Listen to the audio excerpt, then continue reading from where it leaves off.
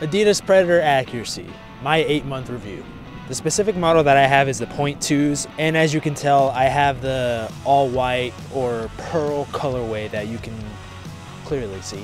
I wasn't a big fan of the original launch colorway, so I waited till these came out. And I'm gonna go ahead and start off and say these have been my favorite Predators that I've owned ever. Had the Predator Edge before, but these are a little bit of a wider fit on your foot compared to the Adidas Predator Edge. But my initial feel when I first got these is they were very tight, especially around my heel area. I don't think that was necessarily the actual boot, but just a matter of me breaking them in, because now when I wear them, they feel absolutely perfectly molded into my foot. But unfortunately, it took about, I would say, a month or two for me to completely break these in. But let's take a look at how these have held up. First, initially, you can already see that on the right boot, on the right foot, you can see all of the upper grip that the boot has is mainly falling apart.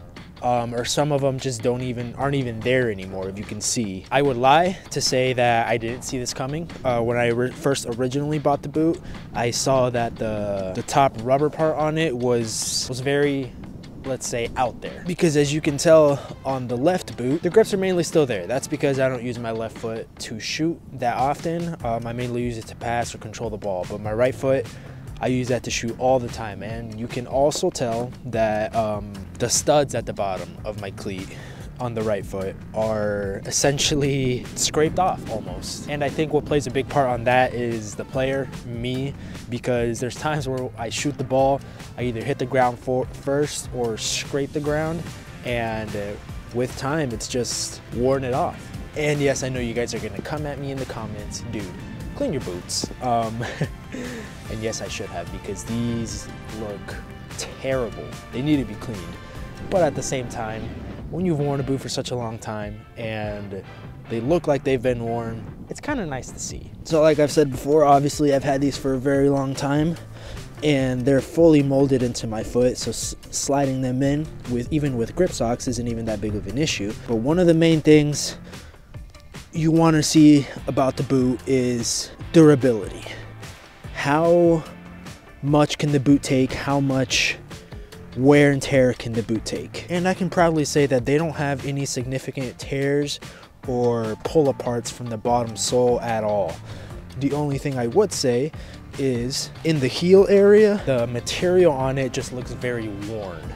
And I think that's just normal. From me literally never cleaning these boots and just wearing them out in the mud, on the turf, on real grass, I honestly would give them a 9.5 or 10 out of 10 as far as durability. The only wear and tear it has is that grip at the top that's essentially almost gone. Now as far as actual touch on the ball, it still feels very nice and controllable with that grip at the top, even though on the right foot, most of that grip is actually gone. The upper mesh of the boots still give a very good cushioned kick, in my opinion, because I know when I first got them and I would shoot the balls or even like pass or dribble around, the mesh was very supportive on my foot when I kicked, so there wasn't like a sting to my foot or anything.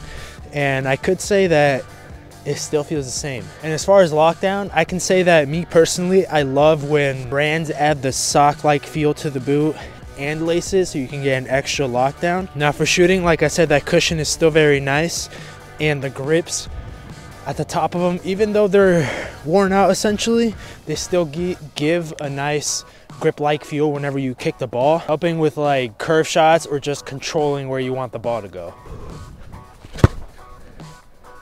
Whew, I was almost top bins. Come on. But yeah, with that being said, I think the Adidas Predator Accuracy .2s after 8 months, I would totally recommend. If you guys liked the video, make sure you go down, hit the like button, subscribe, and I'll catch you guys in the next one. Peace.